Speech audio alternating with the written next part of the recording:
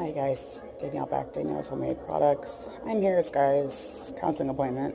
Figured I'd kill two birds with one stone. These are some old dryer balls that I've made in the past, and I'm making some new ones as I'm sitting here waiting for her counseling appointment to be over. So I thought I would show you how I make them. So these are the old ones. I've got two of them already made. Basically, I've got some yarn here, and this is the yarn I bought because frankly I couldn't find anything that was 100% wool when I was at the store today, so that's what I bought. Honestly, don't think the yarn that I used for these blue balls was 100% wool, but you know, we'll get it done, hopefully. So, and I've got ones that are made of plastic, so as far as I'm concerned, as long as it's bouncing around the dryer, it should help. But I just started making a ball out of my yarn. And if you're OCD like me, what I did is I took a skein of yarn and I cut it into 4 equal sections, or as equal as I could get them after the hour that I spent tangling up the first one. And I'm just going to continue to roll the section that I've cut into a ball. I do have, like I said, I've got 2 other ones made. I split up the skein. I bought 3 skeins. I am intending on using these for Christmas presents. And I was able to split each of these big fluffy skeins into 4 balls. And I'll show you. Like I said, I'm just wrapping it around on itself to create a ball. I've got 2 done already. I am working on the 3rd one here. And honestly, this is where I think those, solo socks will come in handy. Because that's honestly what I used when I made the blue ones that I showed you. And I'll be honest and say that I didn't take them out of the single solo socks until today when I started making these ones.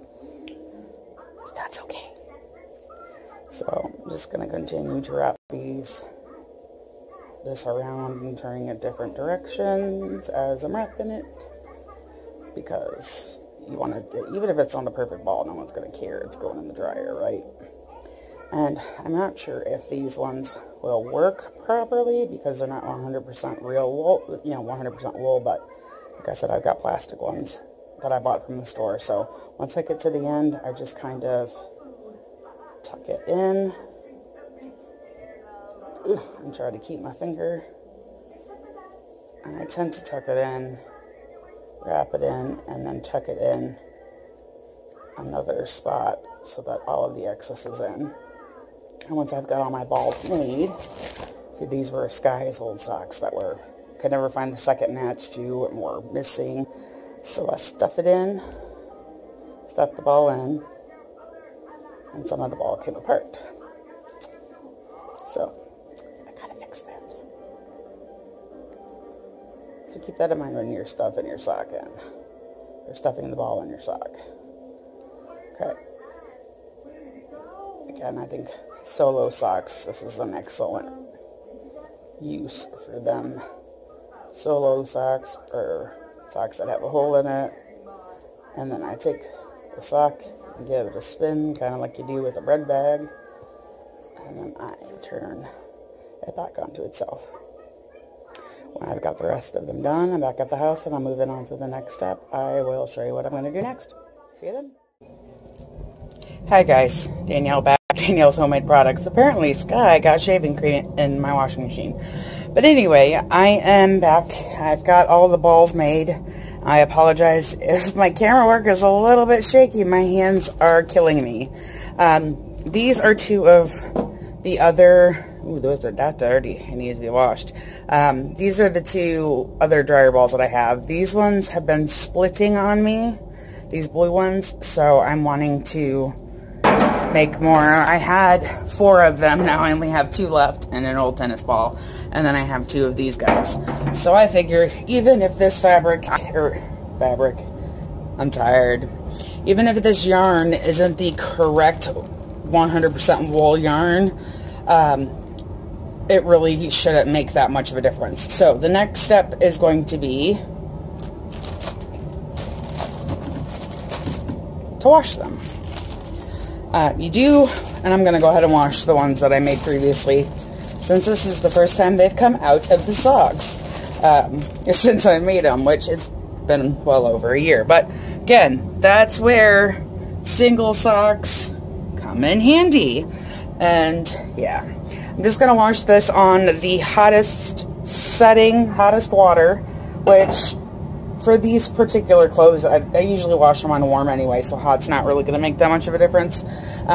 If I had them all in a white, sorry about that. Guess I should pay attention to where I'm, camera's pointing. But if I had them all in white socks, because they were all pretty much white wool, if I had them all in white socks, I would have just washed a load of white clothes. But since I don't, this is safer. So I'm going to change it to hot. I don't need that big of a load because it's not that full. That'll be good though to give it extra hot water. And I'm going to run it on, gotta pay attention to what I'm doing, damn it. Going to run it on extra long or extra heavy, whatever the heck that's called. Ooh boy, top of that washer is dusty. Okay, ADHD and OCD kicking in at the same time. Anyway, I'm going to let this run through the regular wash cycle. Then I'm going to stick them in the dryer. If I need to, I can stick them back into the wash again. Or frankly, like I said, I left those inside the socks for the last year and a half. And you saw how the blue balls turned out. That sounds really bad too. Ooh, mine's in the gutter. Mine's in the gutter. Anyway, if there are socks that you don't really care about or they're mismatched socks, like I said, this is the time where, okay, I couldn't take it no more. Where, those single lonely soles can be put to good use. Or if you've got socks that you bought for your kids or yourself that you don't like some of the ones that I've used. Ooh, that's steaming. Some of the ones I used in there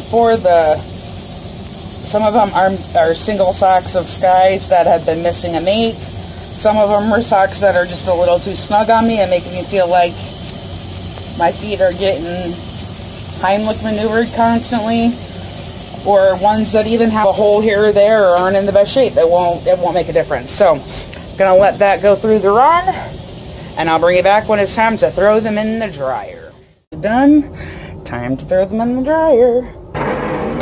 And I'll just throw them in along with what's already the dryer balls that are already in there, and I'll run them through to dry the clothes. And it's as simple as that. And the 3 skeins of yarn that I bought, I got 12 dryer balls, which really isn't bad. I think I only got 1 skein before, and I only got the 3 balls out of it, of the blue. So this is a little bit more difficult to do with one hand. Oh, that one came unrolled, but that's okay. Curious as to what this looks like, so hold on and I'll set it up so y'all can see too. Sorry, I got you kind of at a weird angle, but I just took the dryer ball out of the sock.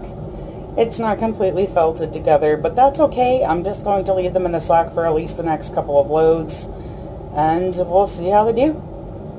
But either way, bouncing it around the dryer should still help to dry clothes faster. So there you have it. I'll bring you back once they're dry. Let's see if they look any better. Say the dryer balls are kind of noisy though, but they're worth it. So I'll bring you back when they're dry. Dryer is done. 1 full cycle, and everything is nice and dry. So I'll just leave these dryer balls in the socks for a while and see how they do. These are the old ones. Now, mind you, these are probably about 18 months to 2 years old. So there you have it. See you soon.